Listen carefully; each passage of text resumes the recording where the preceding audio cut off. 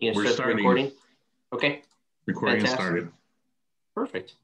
All right. Well, good afternoon and welcome to Alpine's 2021 monthly webinar series.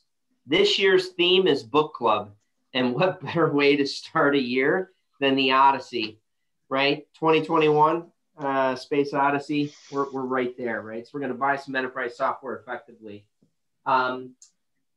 We've got the poll up. For those of you that take the poll, we greatly appreciate it. A few housekeeping items. Number one, I'm going to read the non-disclosure. The information discussed in today's session represents the views of the individuals and does not constitute legal advice. You should consult with the organization's leadership and legal counsel. Number two, we are recording, and the recording will be available as well as the PowerPoint slides after the recording. We will send a link to all those that registered, and it will point you to our website. Number three, please note everybody is muted. So this is an interactive session, so please feel free to use the Q&A or the chat for all questions. As your moderator, I will be reviewing them and answering near real time. So for that being said, let's go to the first slide there. For those of you that don't know me, my name is Michael Woolwin, and I am your moderator today. I am based in St. Charles, Illinois, and I have been in the supply chain space for just over 30 years. I think I've installed darn near close to 70 plus warehouse management systems, and I spent 8 years in the ERP space and 10 years in the WMS space. So what's interesting is when we do consulting engagements, we have empathy for both sides of the equation, working for the software company, helping our clients, and then also the implementation side of it. So I am your moderator, Michael Woolen. With me today is our very good friend of mine.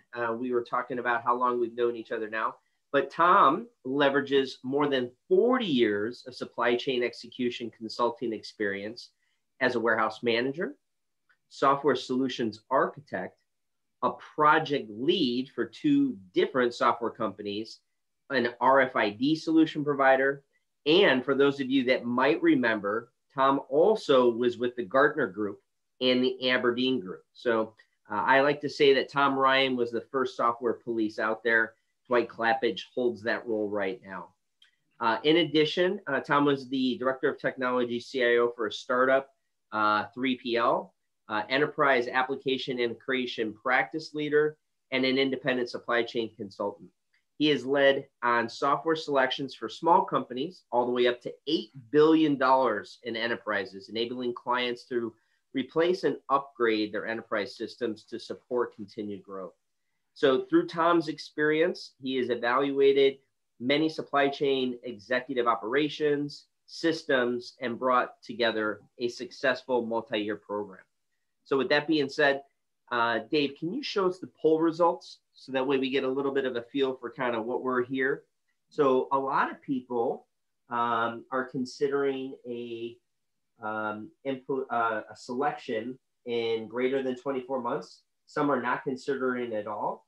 And if you've completed a selection, no. And then some within the last 12 to 24 months.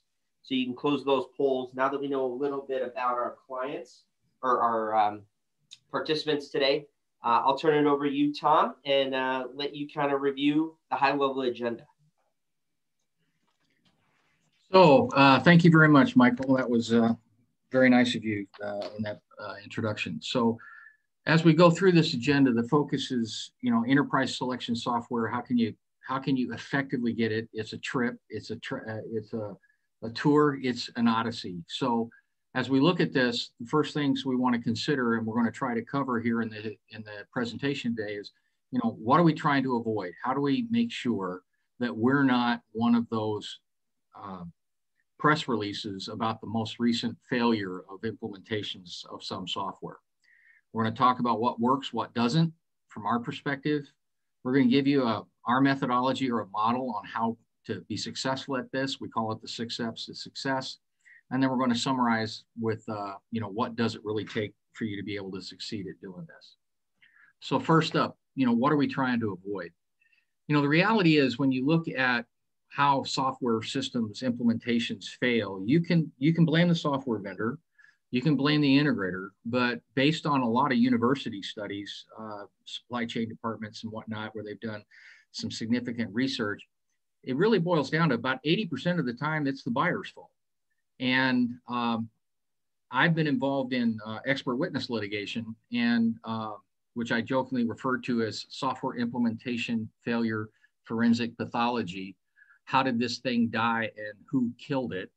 That's when they invite us in to do that kind of work, no one's looking at working with each other anymore. They're looking at how to shoot each other, probably is an easy way to say it. But anyhow, what is it that these studies have found with regard to how these implementations can fail? You can see many of these bullet points here. They're talking. I try not to read my own bullet points in doing these things. But I think one of the easy traps is trying to maintain the status quo. You know, the new softwares that we have today, especially cloud solutions, they don't let you modify a lot of the implementation.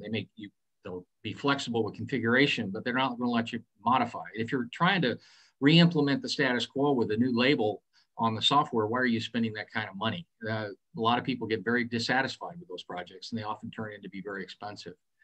Or the organization has unrealistic expectations about where we're going to do, what we're going to do it, and how we're going to do it. My story about that is, you know, everybody wants to go to the moon.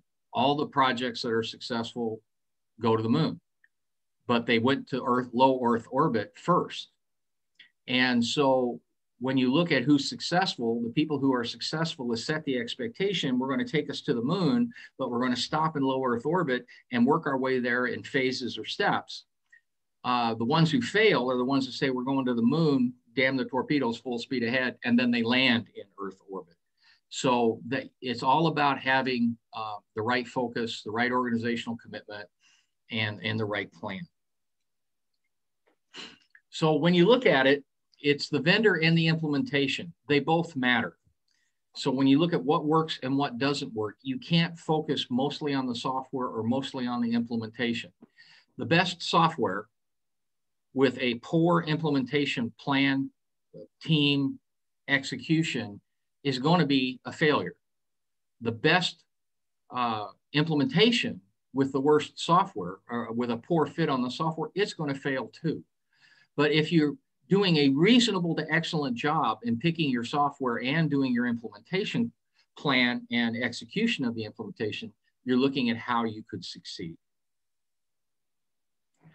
So what does it take to succeed? How do you go about doing this? Well, you need to go beyond. So now that you've scared everybody, Tom, about what not to do, let's talk about what we should do. How about that, huh? There we go. All right. So when you sow urgency and sense of what is my problem and what do I need to deal with. So we call it the 6 steps to success, where you look at the icon, the graphic on the right. You know, it's about the consultant, the business case, how you develop, how you evaluate and choose your partner, how you plan for your implementation, how do you execute the implementation, and how do you do global if that's a problem for you.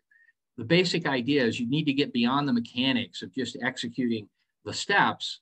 You want to work at achieving buy-in, you know, having the right experiences in your organization to do this, having credibility or empowerment to your people, listening to them, not lecturing them, and involve them.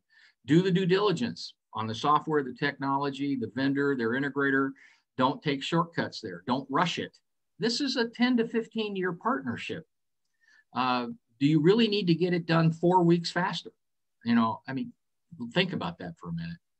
Contracting, you got to do the right kind of stuff. Unfortunately, contracting is to make sure you protect yourself in the event that you run into that problem of implementation failure. But it's also about making sure everybody understands what their roles and responsibilities are. You know, the old joke is that good fences make good neighbors. That's kind of what a contract is. Understand the boundaries and how we're going to work together. And then execution, it really gets down to having the right project management plan and an office in place, a strategy that allows you to do this in steps. We'll talk more about change management and scope and budget control. And so, Tom, I think what you're saying is that on the previous slide there, I mean, the process that we're going to walk through will address all of those, but above and beyond, just going through a selection helps get the buy-in. You're doing your due diligence. Obviously, you leverage outside or inside counsel on the contracting, and then, you got to execute, right? So those are the things that are a byproduct or will come to fruition by doing a selection. Correct. I mean, the 6 steps will enable you to satisfy the things of the 4 pillars, if you will, over on the right. But it's the existence of those 4 pillars that will help you be successful. Fantastic. Great. Thanks for the clarification. So consulting expertise. I mean, what are we talking about here? The reality is in most IT operations, and quite honestly, a lot of these solutions feel like an IT project, although they really shouldn't be just an IT project. They are an operations project. But many organizations have never bought software. I mean, they have people who've maintained them. They have had people that modified them. They've had people that have gone through upgrades and upgraded them. But to sit back and say, what are our requirements and what is something new that we want to get to replace what we have? Very few companies have the staff to do that. There is a bit of a unique selection or skill set associated with selection that drives around those 4 bullet points, vendor experience, understanding the industry you're in, how does that apply, what are the solution applications and implementation experience that the people have that have gone through this before.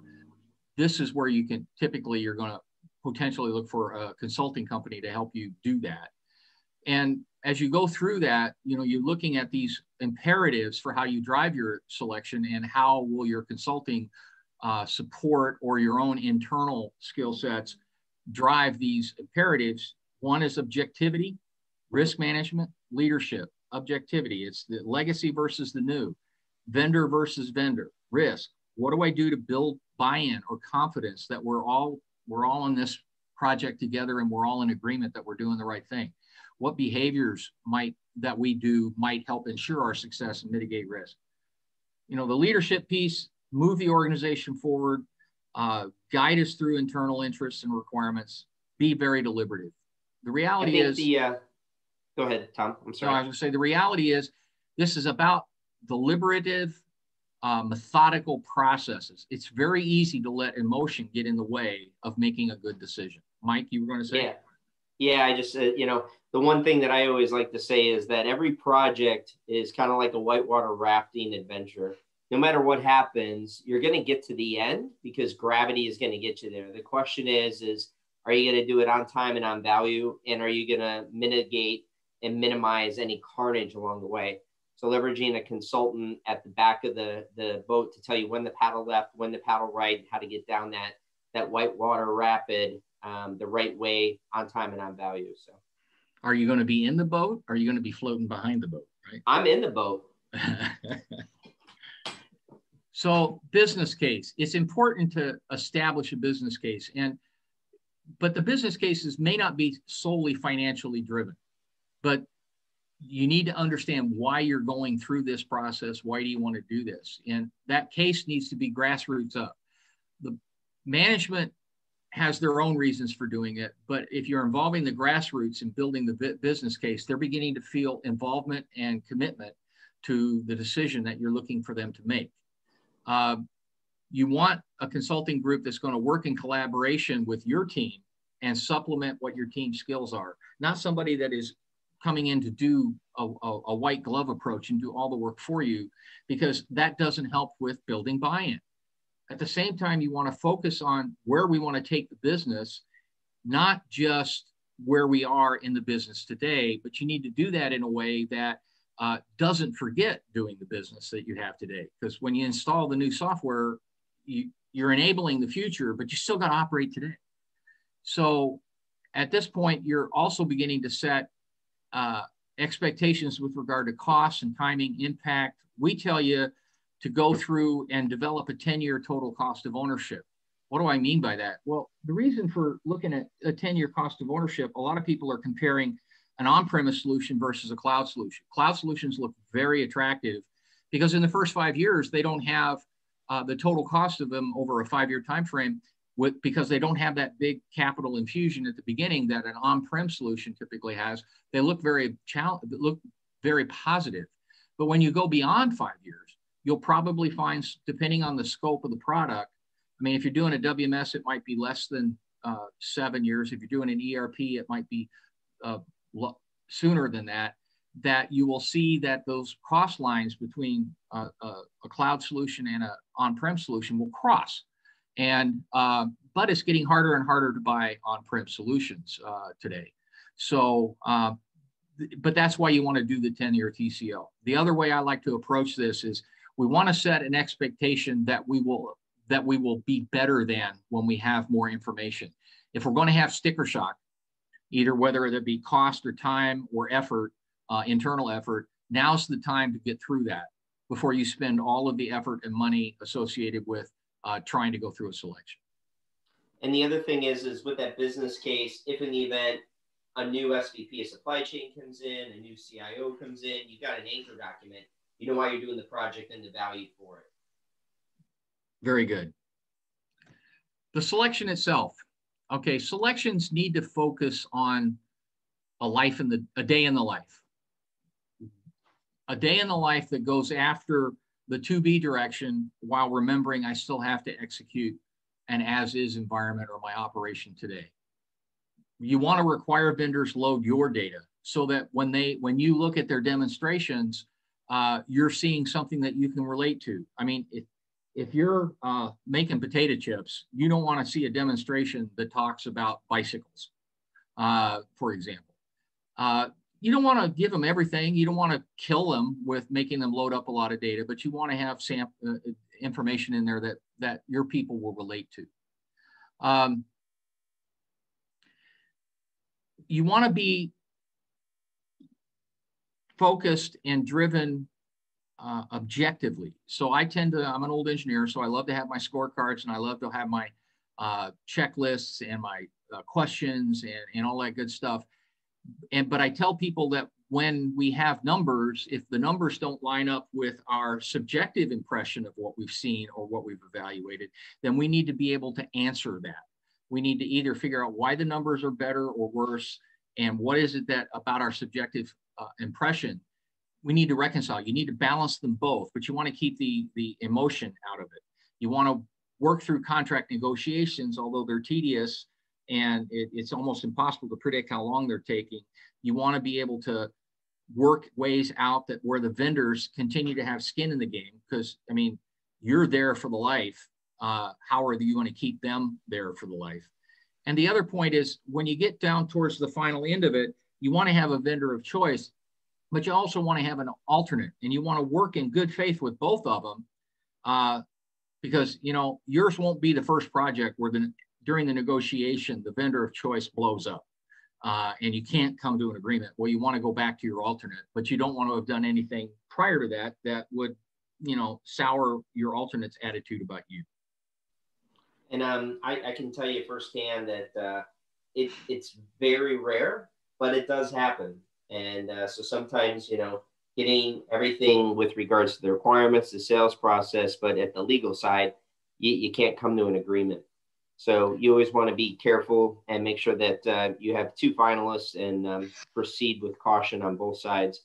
And the other part about this execution, evaluation, and selection is your executive sponsor has a very important role here to empower the team and make sure that everybody has a good, open, clear vote. We just recently had a selection process where we went around the room and we let all the other constituents speak before the two executive sponsors spoke. So that way they had an opportunity to, you know, really share their perspective and their feelings. And so that's important. And we'll absolutely talk more about that as we continue here.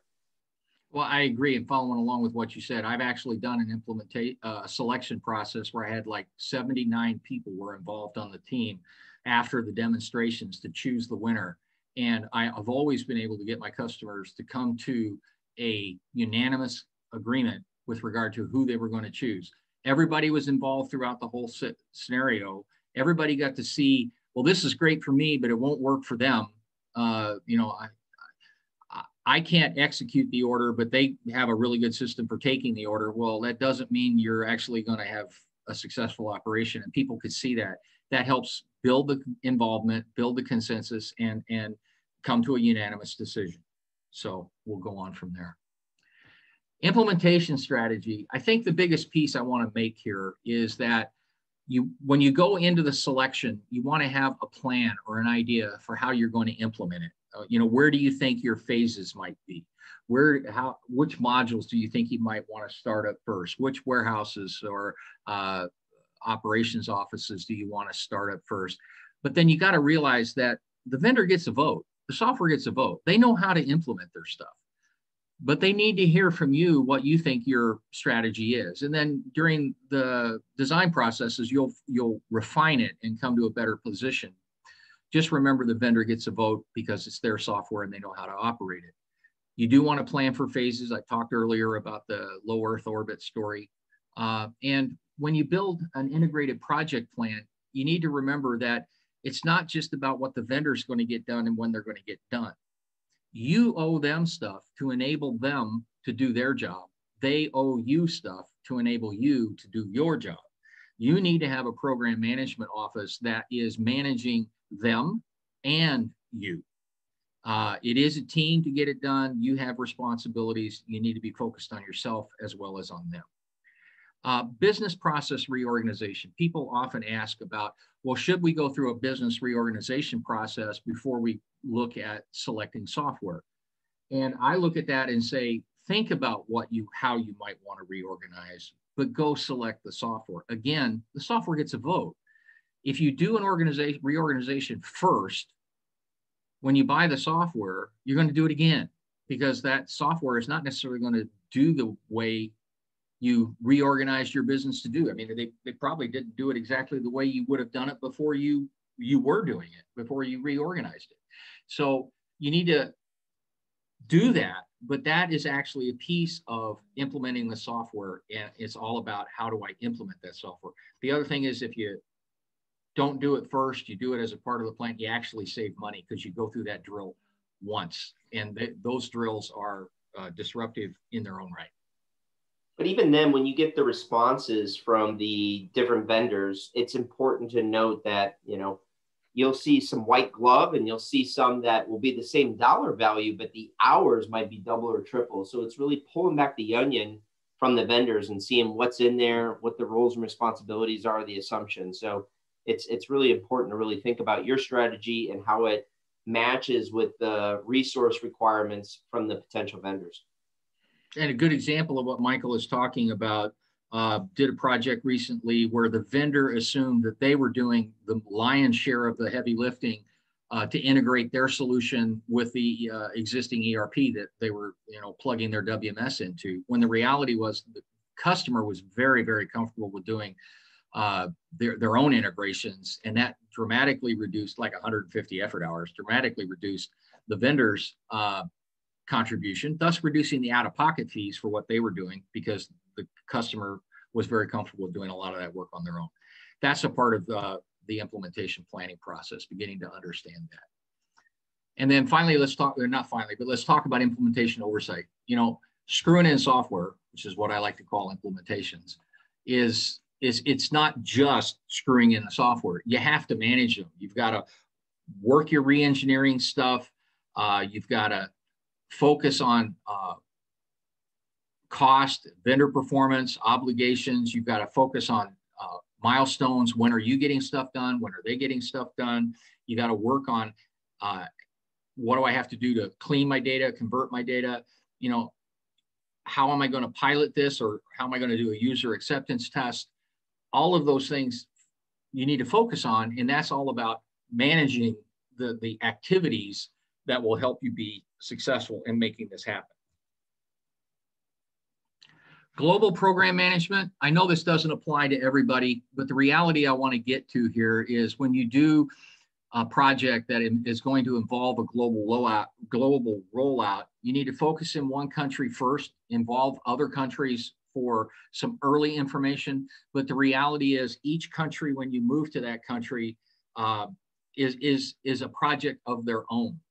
I mean, we're predominantly looking at warehouse management systems, but if you were looking at an ERP system and you were going into China, you would have to worry about the golden tax tables. And that's really only about China. And that's a place where you might actually have to focus on having a Chinese consulting company that's very good at that, make that happen for you. If you're going into France, there's a whole different set of government requirements for how financials are filled out. If depending on the country, there may be certain labor rules and things like that that you need to focus on that is unique to them. In effect, each country is its own rollout, its own project, and some of that stuff will have an international rollback feel, and you might end up pulling some of that new learnings of the next country back into the previous countries. It doesn't apply to everybody, but it does really reinforce the point that you have to have a plan, you have to think this through, and then you have to manage to the plan.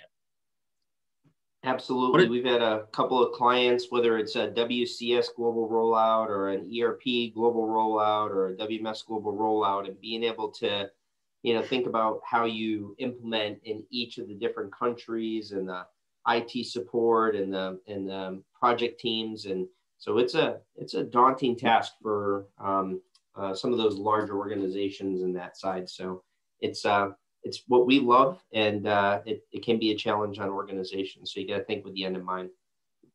So to kind of wrap up our formal presentation part of this time together is to highlight, I want to highlight what we think are the key steps to succeed. What does it take? Strong leadership. Executive management has to be bought in and has to be reinforcing the execution of the project, keeping the project on time, holding the project team's feet to the fire, and ensuring they have the resources to do what they need to do, helping traffic cop activities or interact with other segments of the business. The selection and implementation teams, they need to be good people. This is a problem. Your good people are needed to run the day-to-day. You've got to figure out how you're going to make those good people available, how you're going to backfill behind them in order to make them available. If you don't, you won't have as good an implementation as you might have. Organization change, we talked about that. I had a client once where I was talking to him about their order entry process. I said, do you realize you've got 4 guys who are doing order entry? Their cubicles touch each other. I've interviewed all 4 of them. They all 4 do the same job in radically different ways. What do you want to do about that? And he says, well, I thought the new software would force a change on them. I said, yeah, it will. But 6 months later, they will all be doing it their own way again because they don't have a plan. They don't have a culture that says we do all of this the same way. Now's the time to begin to do that, but you don't build it without involving those people. Focus on the goal. Be deliberative. Have a process or a methodology. The key here is have a methodology, not so much what is the methodology. Be deliberative. Successful chain management, we talked about that a little bit.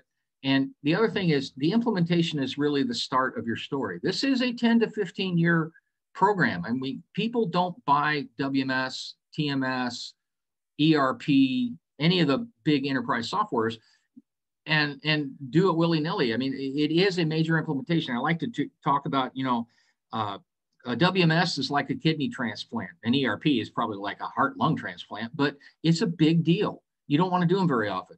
So focus on this being an ongoing process. Continuous improvement really applies here. So Michael, you've got some questions maybe?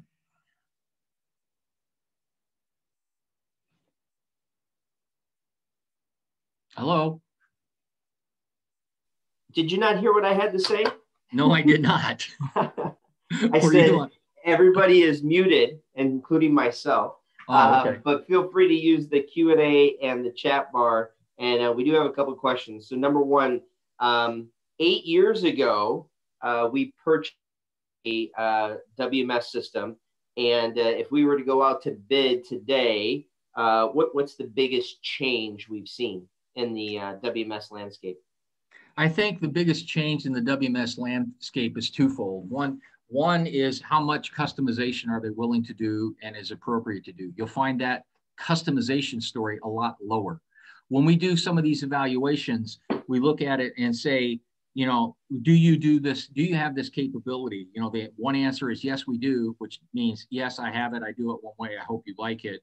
Or they might tell us, yes, I have it. It's it's configurable. Configurable means I have a way to allow to behave differently, for you to tell me to behave differently without making me write new code.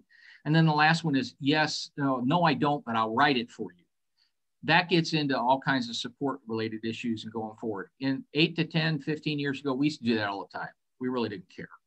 Nowadays, especially with cloud-based solutions, whether they be single tenant or multi-tenant, upgrades and software maintenance and software management gets much more difficult. The vendors are much less willing to do customizations. The other piece gets back to the point I was just making with regard to on-premise versus in the cloud. WMS is rarely a multi-tenant cloud solution. You can still get them in on-premise world, but it's getting harder and harder to find them that do that. TMS is often capable of being in a multi-tenant client world, just by the nature of that type of business. ERPs are all over the map, but generally everybody is kind of getting more and more into this cloud-based solution. It's interesting that you should say that. So I think 8 years ago versus today, the definition of cloud, multi-tenant, or what I would call a hosted environment is how they deploy the software. And then the other side of it is the purchasing of the software, perpetual. You pay it all up front with an annual maintenance, or a subscription where it's just either quarterly, sometimes monthly, quarterly, or annually for a set period of time. So Tom, you mentioned something, and for a lot of people, the word modification or configuration or extension. So maybe can you help clarify, we always used to say, mods were bad. What about, extensions? Are those good mods, or how's that changed? Well, extensions, depending upon how it's implemented, are ways typically to get in and out of the software to do something that the software doesn't do. Okay. The vendors tend to say these are sometimes they're called access points or exits or extensions, and they will promise that their new versions will support those extensions. Well, yeah, the new versions will support those extensions. The difficulty is in the detail. How will they support those extensions, and did you change the how? But it is a little bit less threatening. Modifications is I'm writing new custom code just for you. Those, and I do tend to think that in today's world, those are bad. Configuration to me is the best answer when you tell me whether you can do something, because you're telling me I have a choice. In some places, I have a choice in how your software will behave for me, and that choice doesn't cause custom code. Yeah. Did that answer it, Michael? Yeah, and I think we've got a question on the chat here too. So I think where we were, 9, 10 years ago, right, wrong, or indifferent, ERP, WMS, tell us how you do it and we'll make the software execute like you want. And that was where, there was a lot of customization and extensions, or they called it RICEs, right? Reports, interfaces, customizations, extensions, and forms. And today, right, wrong, or indifferent, the evolution of cloud implementations, take it Salesforce or Workday, where it is a multi-tenant enterprise offering, and it's a templatized approach where, because it's multi-tenant, everybody gets the same functionality, it's upgrading the snap. So the gap between what was a whiteboard marker ERP implementation to a CRM or a HR solution that you can't make modifications to, what we're finding is the ERP vendors today are saying, hey, I don't want my upgrade to be very, very expensive and intrusive. So I'll create certain exit points. And then if we need to do extensions, fine, you'll go out of an exit point, do a call, run a program, bring the results back in. And that way you don't have to adjust the software. You can take the upgrades, but now instead of doing a bunch of modifications and extending the acceptance testing and those types of things, now the base code's the same. And then you just got to do a little bit of work on those extensions. So I think it's the evolution of incorporating more of a cloud-based approach to software implementations. is kind of Correct. my thoughts. But to your point, 9 years ago, and now today, software companies' willingness, is lower to do customizations. Is there anything else you want to add on that, Tom? Yeah, well, I agree with you totally, Michael. And it kind of raises what was probably the topic for another webinar someday, is the idea of how you tie all these pieces together and what is the overall IT architecture for the enterprise. Today, a lot of people, almost everybody, has what I call an ERP-centric IT architecture. We have this ERP, it's supposed to do everything, it doesn't. So I will bolt on a best of breed, or I will integrate with a legacy thing or a homegrown thing that gives me something that I feel is very differentiating for my business. The other side of that approach is to look at a message-based or a enterprise service bus or enterprise application integration centric world, which says I'm going to have common standard interfaces between these different pieces that I want to hook together, typically ERP and maybe some other bolt-ons, but I'm going to go after the extensions in the integration space. And when I was early in the days of warehouse management, doing those custom systems, I would bury modifications in the integrations because I always had to do integrations. I would do that to avoid getting my software guys to open the hood on a piece of software and make changes inside that software. One, it made it unique, and two, every time they made a change, they usually broke something. And so my startup was a little more tough. So that flavor of architecture is also a play here. Excellent. All right. Well, hey, in the interest of time, if we go to the next slide, we want to thank everybody for taking their time and attendance today. If you want to learn more, you can schedule an Alpine Supply Chain Systems Best Practice Assessment. You can contact Alpine about that. And as I said, this will be available on our website with the slides as well. If you go to the next slide, please be on the lookout. February 17th, 2021, we're going to go War and Peace. And please know that peace is spelled incorrectly because this is our book seminar series, but we're planning for every part. So thinking about all the raw materials in your network, where they need to be to ensure that you can manufacture and execute that appropriately. So on the behalf of the entire Alpine team, Tom, thank you so much for taking the time today. All the attendees, we appreciate you taking the time and look forward to seeing you guys on future seminars. Thanks and have a great day. Thank you, guys. Bye-bye.